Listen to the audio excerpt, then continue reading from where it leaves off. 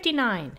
If 0.1718 liters of a 0.3556 molar solution of C3H7OH, a solution is diluted to a concentration of 0.1222 molarity, what is the volume of the resulting solution?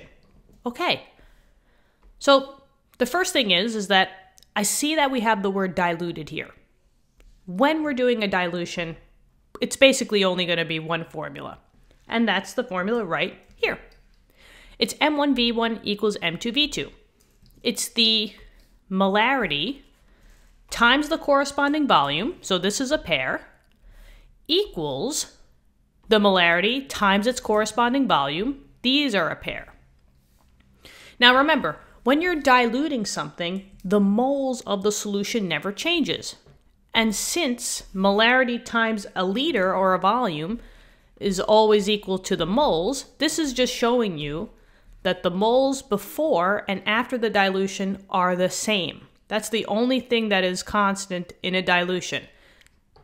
The molarity can change, the volumes can change because you're adding water, but the moles cannot change. So that's why this formula is set up like this. Now we just have to find the pairs.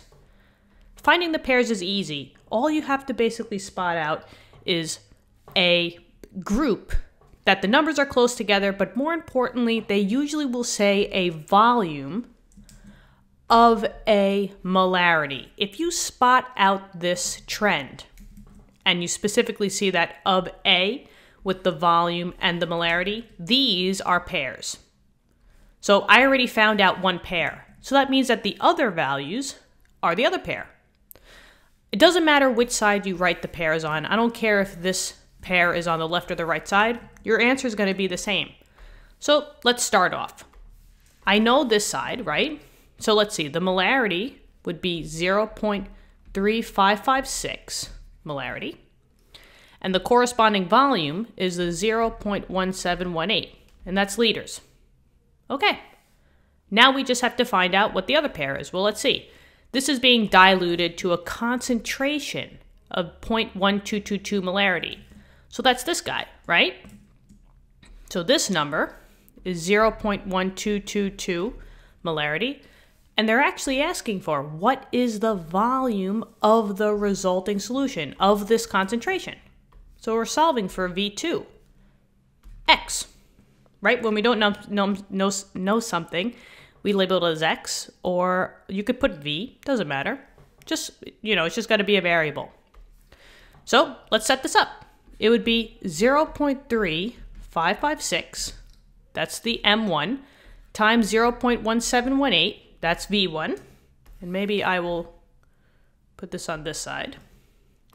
And this all equals M2V2. We know what the M is. And now we just have to solve for V, which is X.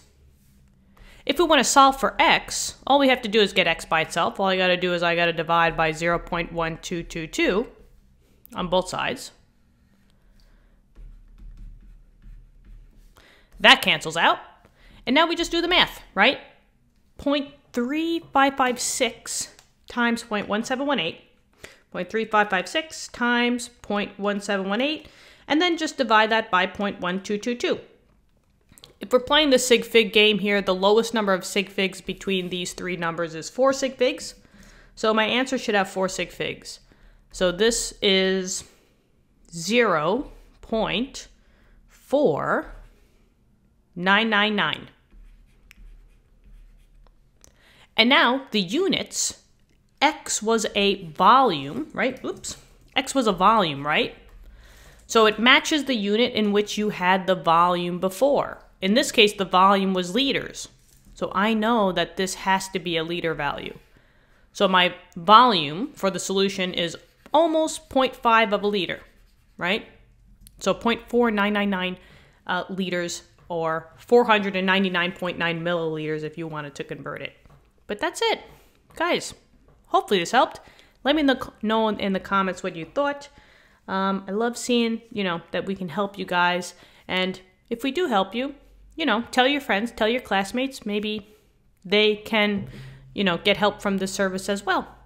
Thank you so much for that. And I hope to see you all in the next lesson. All right? Bye-bye.